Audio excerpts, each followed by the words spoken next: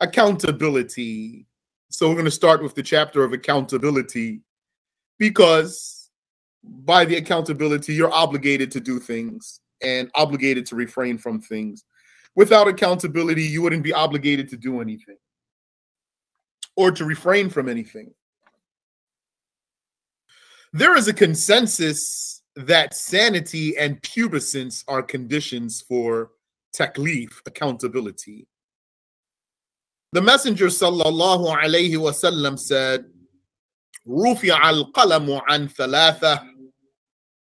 The angel's pen is lifted from 3. "Ani naimi hatta yastayqiz," from who sleeps until awaking. "Wa ani sabiyyi hatta yahtalim," and from the child until a wet dream. "Wa ani al-majnuni hatta yaqil," and from the insane until he can think. As for insanity, which would prevent accountability, it either remained from after puberty until one died insane, meaning from the time he reached puberty, he was insane, and then he died like that, or one was sane and pubescent for a time, but then went insane after pubescence. The first shall enter paradise without torture, whose insanity was existing from the time of pubescence. And then he died like that. And the other will be judged on Judgment Day for any days of accountability. As for pubescence, whoever dies before puberty, which is by ejaculation, menstruation, or 15 lunar years, will not be responsible in the afterlife. Whoever dies before puberty will not be responsible in the afterlife.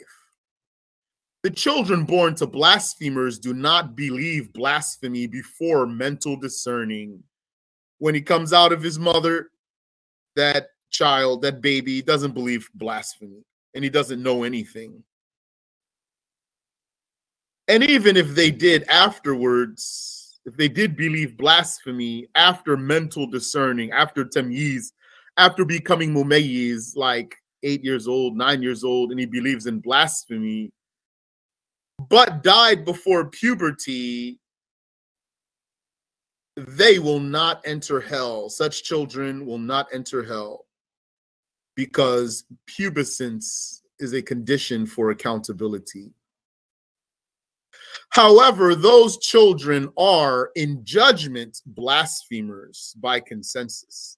The children born to blasphemers, they are in judgment blasphemers, meaning that they are handled as the people of their religion are handled, such as not being buried in the Muslim cemetery. That child who doesn't even believe in blasphemy, born to blasphemer parents, would not be buried in a Muslim cemetery, because this child has the judgment of a blasphemer. Not the conviction of a blasphemer, the judgment of the religious judgment of a blasphemer. Thus, they are neither buried in Muslim cemeteries nor prayed for after death. According to Abu Hanifa and the Maturidiyah, the belief in Allah is obligatory, not due to a third condition of hearing the 2 shahadas. So the 2 conditions that we mentioned so far, like we just said, that's the consensus. All the scholars of Islam agree that sanity and pubescence are conditions for accountability. Abu Hanifa and the Maturidis, they say that believing in Allah is obligatory, not due to a third condition of hearing the 2 shahadas, but merely due to the fitrah, which is the khilqah, the nature or the natural disposition installed in the human. That fitrah that makes no sane pubescent one excused for being ignorant about the Creator, according to them. Sanity and pubescence is enough for having to believe in the Creator, according to them. The Messenger of Allah sallallahu alayhi wasallam said, "Kullu mawludin yuladu ala al-fitrah." Every child is born on the fitrah. فَأَبَوَاهُ يُهَوِّدَانِهِ أَوْ يُنَصِّرَانِهِ أَوْ يُمَجِّسَانِهِ. It is his parents who make him a Jew, Christian, or Magus. Those are the Persian fire worshippers. They, meaning Abu Hanifa and his followers, said that indeed this is the very mithaq and ahd, the covenant of Allah to all the descendants of Adam. It is about this exaltation of who created them that they were made to testify against themselves. They, Abu Hanifa and his followers, mean here the apparent meaning of Allah's saying, وَإِذْ أَخَذَ رَبُّكَ مِنْ بَنِي آدَمَ مِنْ ظُهُورِهِمْ ذُرِّيَّتَهُمْ.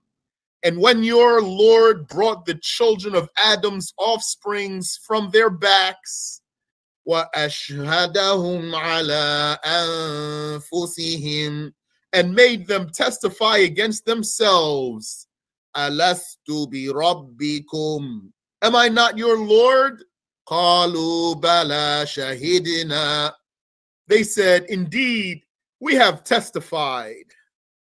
According to this way, the pubescent, sane people have no excuse for not knowing or realizing the existence of their Lord who molded them. And according to this way, it is valid that their testimony, قَالُوا بَلَى, they said, indeed, was not an actual pronunciation. It wasn't actually an uttered word. It's possible, it's valid, yani. It's valid according to this way. What way? The way of saying it's enough to be accountable to believe in God that you're sane and pubescent. According to this way, then when they said, Bala, indeed, what was the question? Alastu bi rabbikum, am I not your Lord? So they answered that, Bala, indeed. According to this way, that to be accountable to believe in God, you only have to be sane and pubescent. Then how do they explain this ayah? It is valid according to them that their saying indeed was not an actual pronunciation. It is the perfection of their creation doing the confessing. And this is what Al-Maturidi says, that the creation, composure, and structure of every human testifies to the existence of the alive, powerful, unique one. So, according to this way, it's not that they verbally said Bala, but it is that their being and the way they are created testifies. It's as if their creation is saying, Bala, indeed, you are our Lord. For this, Allah said, وَفِي أَنفُسِكُمْ أَفَلَا تُبْصِرُونَ, and there are signs within yourselves. Do you not use your minds? There are signs within yourselves for what? For the oneness of God. Signs within yourselves that tell you that you are created by someone. Like what? Like the fact that the movement of your hand is a voluntary motion, while the beating of your heart is involuntary, although all of that is your body. And like the fact that you eat and drink from one inlet and they come out from two different outlets. These are signs within yourselves that there is a creator. So according to Abu Hanifa and his followers, a person is obligated to believe in the oneness of Allah merely by being sane and pubescent. And if he dies as a stone worshiper or an atheist, then he shall be in hell forever, according to them, even without the message of a prophet.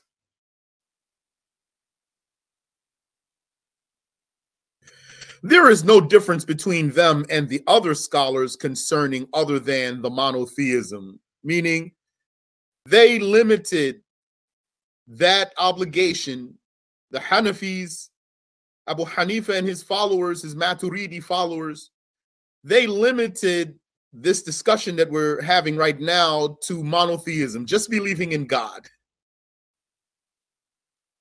But concerning other than believing in God, there is no difference between them and the other scholars when it comes to accountability, because those subjects cannot be reached by the mind alone, knowing that there's a prophet and other things. Yani, no matter how hard one thinks, he cannot know that there are prophets on his own. He can know that there's a God, but he can't know for sure that there are prophets. However, once one knows that there were prophets, the mind necessitates that they would need certain qualities to fulfill their mission, such as impeccability and miracles. So according to all of them, all scholars of Islam, the other matters are not obligatory on an individual unless the call of Islam reaches him, the basic meaning of the Shahada. The majority said this would mean that there is some accountability due to the mere minds, which is untrue because there is no evidence in the mere minds or morals, what people claim are morals. There's no evidence in that. There is no way for the mere mind to know any obligation whatsoever.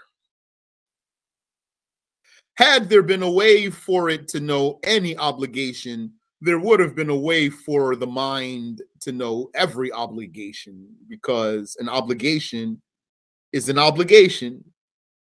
So rather, accountability to believe in Allah and his messenger, sallallahu alaihi wasallam, to believe in Allah, even the monotheism of God and his messenger, is by a third condition, according to the majority: receiving the basic message of Islam, that no one is God but Allah, and Muhammad is the messenger of Allah, sallallahu alaihi wasallam. Their proof was that Allah said, وَمَا كُنَّا مُعَذِّبِينَ حَتَّى نَبْعَثَ رَسُولًا. We do not punish until sending a messenger. The Ash'ariyah interpret this verse to mean Allah does not punish in the afterlife unless a messenger's message reaches one. Abu Hanifa interprets this, yani he has to have a different interpretation for this. If this is what the Ash'aris use to prove that accountability needs a third condition in all cases, according to them, then how does Abu Hanifa explain this ayah if he believes that accountability to believe in God only requires two conditions? Abu Hanifa interprets this as the torture of annihilation or extermination of a people in the present life. Adhabul istisal, the torture of extermination, such as the torture of the tribes of Ad and Thamud. So here you got Abu Hanifa's interpretation of the ayah. This is important here. What's happening here? So we have been learned about accountability. We learned that accountability has three conditions, right? All these years: to be sane, pubescent, and to have heard the basic message of Islam. Now, we just took that, according to Abu Hanifa and his followers, to believe in God, there are only two conditions to be accountable: sanity and pubescence. So if that's their position, and this is Islam, the correct religion, that means that their argument has to be consistent all the way through. They can't be ignoring proofs or contradicting themselves, right?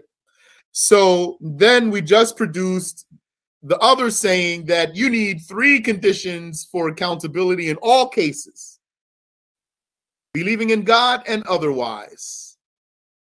So, but all the proofs are the same proofs, right? The Quran, we agree about the Quran, the text of the Quran, we don't disagree about it.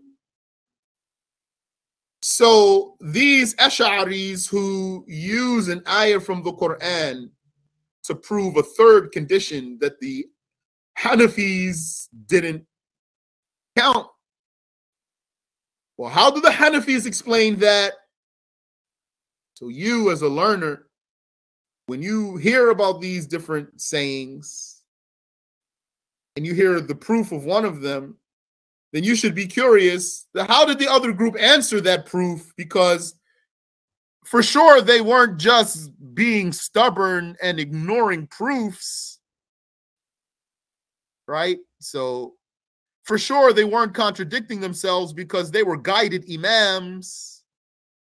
So that's how you understand both ways. You have to understand the consistency in both madhabs. So it's one ayah, but 2 different sayings. So that means one way will explain the ayah, one madhab will explain the ayah one way, and one madhab will explain the same ayah in another way, so that each respective madhab will not be in itself inconsistent. I hope that's clear for you. If that's not clear, let me know. So how does Abu Hanifa explain this ayah that the Ash'aris are using to prove that there's a 3rd condition for accountability? He interprets this as the torture of extermination of a people in the present life, adab al-istisal, such as the torture of the tribes of Ad and Thamud. So then his argument is still consistent. He hasn't contradicted himself yet. This ayah is not, according to his interpretation, is not refuting him. For the Ash'aris, this ayah is refuting Abu Hanifa. But for Abu Hanifa, this ayah doesn't refute him because it means not the way the Ash'aris are explaining it. The majority said, had there been a confirmed obligation before the coming of a messenger, there would be no safety from punishment for leaving out that obligation. Because it's an obligation, so there should be a consequence if there's an obligation. So had there been a confirmed obligation, according to Abu Hanifa and his followers, there's a confirmed obligation even without the coming of a messenger, which is to believe in the oneness of God. So then there would be no safety from punishment for leaving out that obligation. And that's what they say. They say if he died like that, he will be in hell forever, even without the message of a messenger. But then that would be like punishing them without first putting them on the earth to even do any bad deeds. That would be like punishing them, making them accountable even without a messenger, would be like punishing them without first putting them on earth to do bad deeds. As God said, وَلَوْ أَنَّا أَهْلَكْنَاهُمْ بِعَذَابٍ مِّن قَبْلِهِ لَقَالُوا. Had we devastated them with punishment before trying them in the present life, the dunya, لَقَالُوا رَبَّنَا لَوْلَا أَرْسَلْتَ إِلَيْنَا رَسُولًا. They would have said, our Lord, if only you had sent to us a messenger. If only you had sent to us a messenger. See there, that evidence in there? This is the argument they would have for God had there been punishment without messengers. Had there been punishment without messengers, they would have said, oh Allah, had only you sent to us a messenger. That argument, which also is mentioned in God's saying, رسلا مبشرين ومنذرين لئلا يكون للناس على الله حجة لئلا يكون للناس على الله حجة بعد الرسل. Messengers as givers of glad tidings and as warners, so that the people would not have any argument for Allah after the messengers. Therefore, we say, the majority says, and those are the Ash'aris, that Abu Hanifa's position is weak in this case, because his position confirms accountability without a messenger. And these verses show that Allah sent the messengers so that the people wouldn't say, oh Allah, had only you sent the messenger, had only you not punished us without a messenger.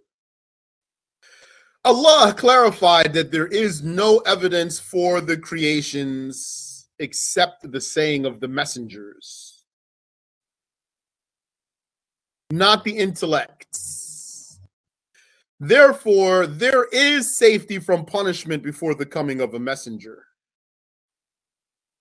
And without the coming of a messenger, we do not confirm reward or punishment from Allah for whoever did something or refrained from something. So then what about the ayah that Abu Hanifa used? How do the Ash'aris explain it?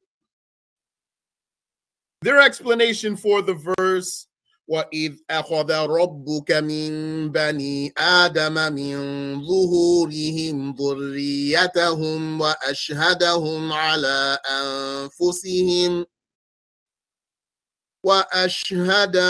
على أنفسهم ألست بربكم قالوا بلى شهدنا. And when your Lord brought the children of Adam's offsprings from their backs and made them testify against themselves, am I not your Lord?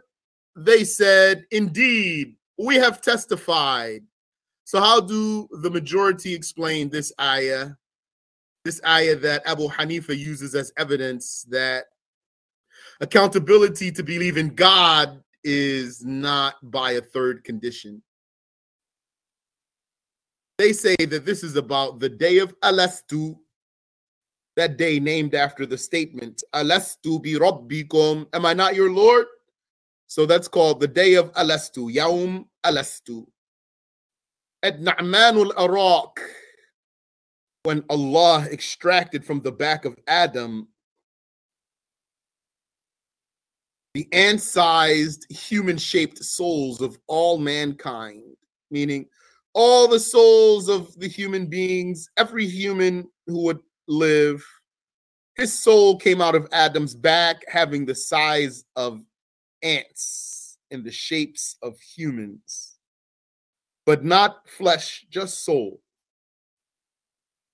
So Allah extracted from the back of Adam the ant-sized human-shaped souls of all mankind, endowed them with intellect. He endowed those souls with intellect. This is how they're explaining this ayah.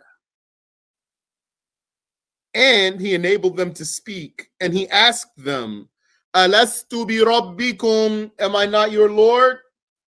And then they testified, Bala, indeed.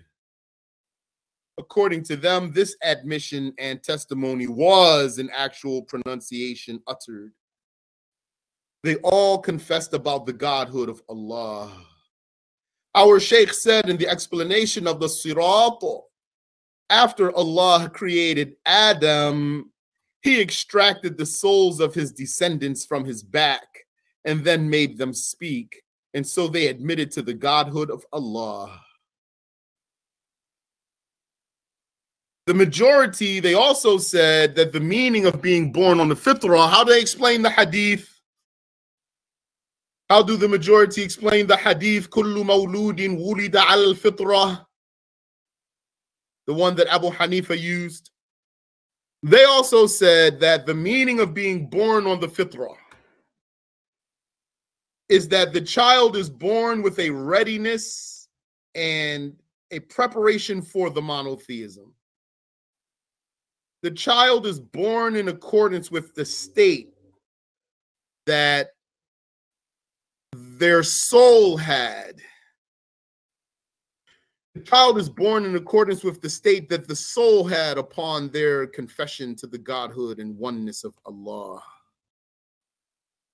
Then, upon the soul entering the body of the child, being blown into the fetus by the angel, it forgets this event. The soul forgets and remains forgetful about it, will never remember. He would later hear something, that living child, he would later hear something from his parents or from others. If it were Islam, he would resort to the state he was on. He would just fall back into what he was already ready for. And if it were blasphemy, then if he believed it, he would actually believe blasphemy in reality, that child. So, if it were Islam, he would resort to the state he was on, that child. He would fall back into what he was already ready for. If it were blasphemy, then if he believed it, because he still might not believe it, even if his people are blasphemers, that child might not believe the blasphemy, the shirk. But if he did, then he would actually believe blasphemy in reality. But without being accountable, without the message. Without the message of a prophet, he won't be accountable even after puberty. If he worshipped a stone and died without the message, he will not be responsible in the afterlife, according to the majority. It is not a condition that this person who received the basic call hears detailed rules of the religion or evidence. He doesn't have to hear detailed rules to be accountable, and he doesn't have to hear religious evidence to be accountable. Nor is it an excuse to think about the validity of Islam for some time. Because the Messenger of Allah sallallahu alaihi wasallam did not give the blasphemers time to think about Islam after conveying the message to them. Not a day or two, nor more. He considered that conveying the message to them, a statement that they understand. No one is God but Allah, and Muhammad is the messenger of Allah. He considered that conveying the message to them was sufficient for lifting their excuse. Sallallahu alayhi wasallam. One's fate depends on how his life ended. The Messenger of Allah sallallahu alayhi wasallam said, وَإِنَّمَا الْأَعْمَالُ بِخَوَاتِيمِهَا. The judgment of one's deeds in the hereafter depends on the state upon which one died. وَسُبْحَانَ اللَّهِ وَبِحَمْدِهِ.